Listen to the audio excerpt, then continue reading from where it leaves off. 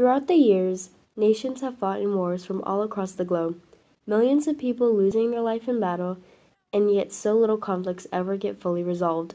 So now let's look at one of the most gruesome wars in history, World War II.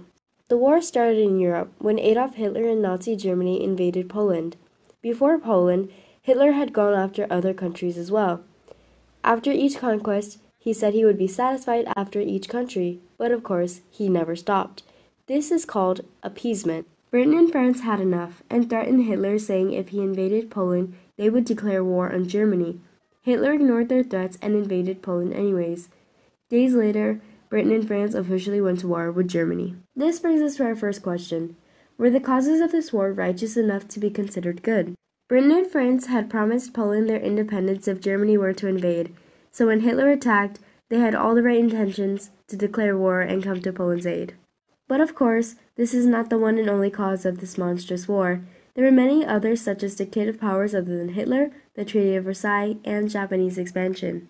While it's nice to know the Allies fought to end such dictators, when we look at the flip side of the war, it seems less and less justified. For example, the Treaty of Versailles was directed at Germany for punishment after World War I, but knowing that this reason could have been avoided is a bit unsettling. This begs the question of, what about the citizens of the fighting countries? The citizens' daily lives were obviously disrupted by the war in many different ways, such as the Battle of Britain, in which Britain was bombed by Germany to weaken their defenses. This took Britain by surprise, and during this time many buildings, homes, and other sites were completely destroyed. Children had to not only grow up in this environment, but also had to hide out in trenches to avoid these bombs. Not to mention the hardships the Soviet Union faced in the siege of Leningrad. This was a dark time in this war because of how many civilians were lost and how many cases of cannibalism there were. The citizens starved so badly that they only resorted to cannibalism after being forced to eat wallpaper, boiled leather soup, cats, and dogs. In short, World War II was one of the most horrible times to be alive. How did World War II affect countries as a whole? There have been many advancements in weaponry, such as the atomic bomb. There was even a new form of secret codes to communicate.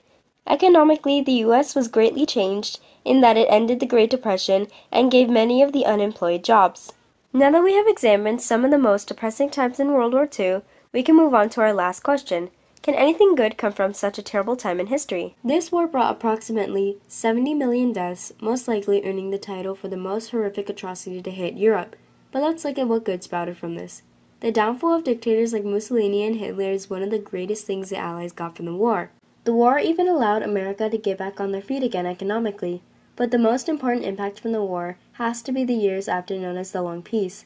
The Long Peace is a term used to describe the time frame after World War II in which the largest 44 economies haven't fought each other.